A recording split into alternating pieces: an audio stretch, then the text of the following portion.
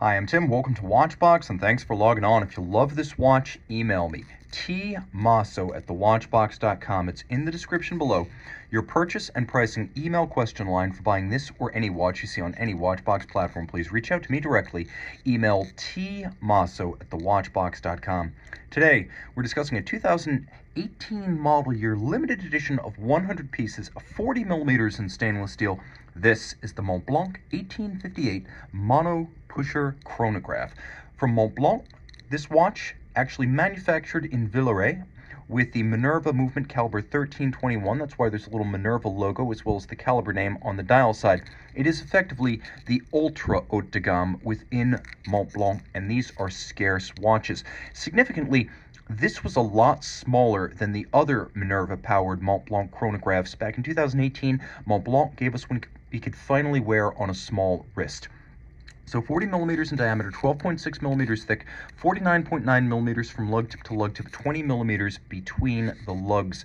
This timepiece, which is in the elite grade of luxury chronographs, wears beautifully on my wrist. We'll zoom out a little bit. You can see my wrist 16 centimeters circumference. This watch, which really can stand shoulder to shoulder with something like a Patek 5070, is an outstanding match for a wrist as small as 14 centimeters circumference. It's a little bit broader from end to end, lug to lug, than I expected, but it still wears low enough that you could easily wear this with a dress cuff or a tight sleeve.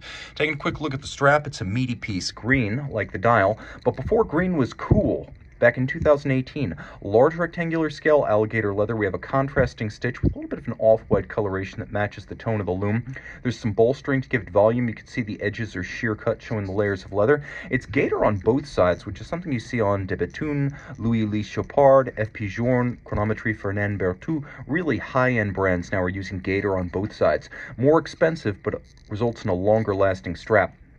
A simple satin-finished Montblanc pin buckle for quick adjustments. It's a very traditional watch. We have lovely expanding bevels on the edges of the lugs. You can see a longitudinal satin finish with an integrated lug profile. Head-on, the lugs are actually fairly narrow and tapered.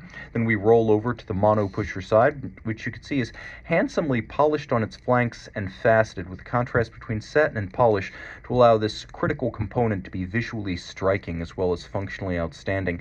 It feels great, and there's nothing like activating a finely tuned high horology column wheel chronograph, and this is that. We have the Montblanc star and, of course, a rather sharply knurled crown that's both polished and satinated, as you can see.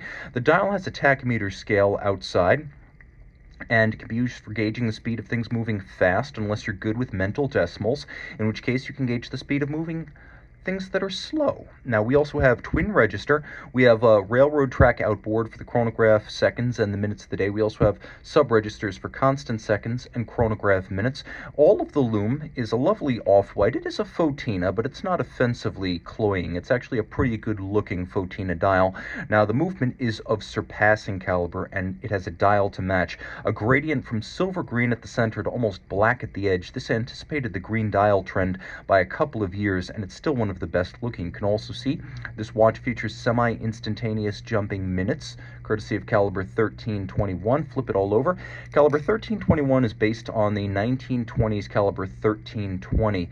The two numbers variously describing the size of the movement and the year work started. Now you can see a surprise on the reverse side. A stainless steel watch, not expected in this class, but what you can't see is that it's also 100 meters water resistant, which makes it surprisingly sporty for a timepiece that at first glance appears to be the consummate dress chronograph. Limited edition, individual numbering out of 100.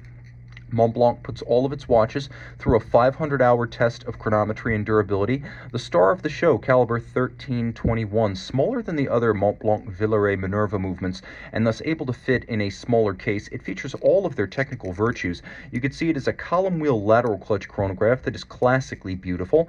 It is a manual wind with a 55-hour power reserve, pivots on 22 joules. It has a handmade overcoil hairspring, so it keeps good time in any physical position with respect to gravity, and it beats away at a pleasing vintage 18,000 vibrations per hour.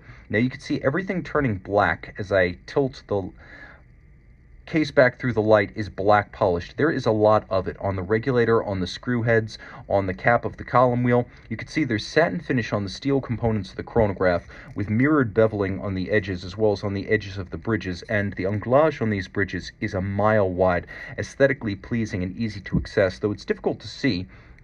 You can see the ratchet wheel underneath the chronograph levers actually solarized, so it has a wonderful spiral graining across its top, and then the crown wheel and the ratchet wheel both feature micro-beveled teeth, truly a sight to behold, and this watch is worthy of a fine loop. You'll also note that the interior of the wheels, the spokes as well as the inner circumference have been beveled. We have Côte de Genève across the bridges, all of its rhodium-plated brass with the exception of the chronograph components, which are steel.